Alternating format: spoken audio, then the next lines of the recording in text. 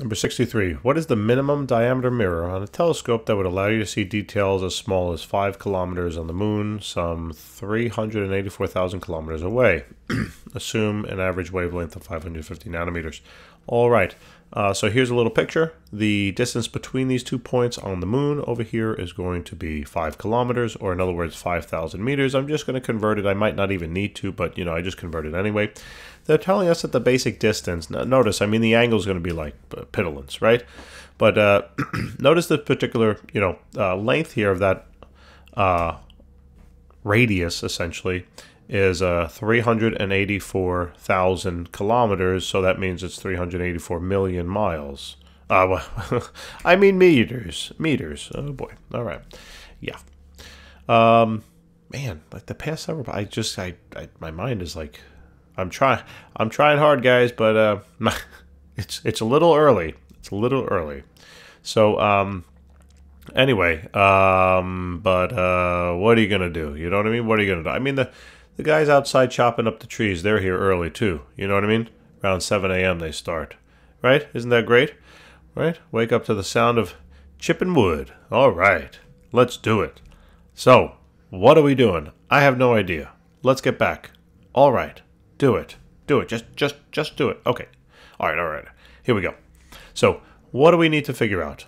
We need to figure out the minimum diameter mirror. So in other words, according to this formula, we need to find D. So in other words, we have theta is going to be equal to 1.22 times the wavelength divided by D.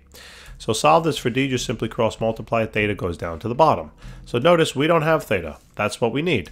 Well, how do we find theta? Well, we can use that arc length formula, right? Theta R is going to be equal to the distance, or the arc length. We know that distance, the arc length, so to speak, is 5,000. We know the radius, 384 million meters.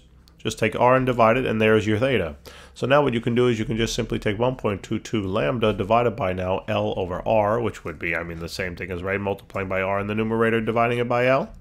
All right, so now this is 1.22 times then the wavelength of 550 nanometers, but we need that in meters, so just multiply that by 10 to the minus 9th. The radius here is 384 million meters, and then divide that all by the 5,000 meters.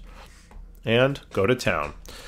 So 1.22 times 550 times 10 to the minus 9th times then 384 million. And then divide that by 5,000. And I get a value here of about, 5.15 times 10 to the minus 2, it looks like. And that's in terms of meters. So about 51 millimeters.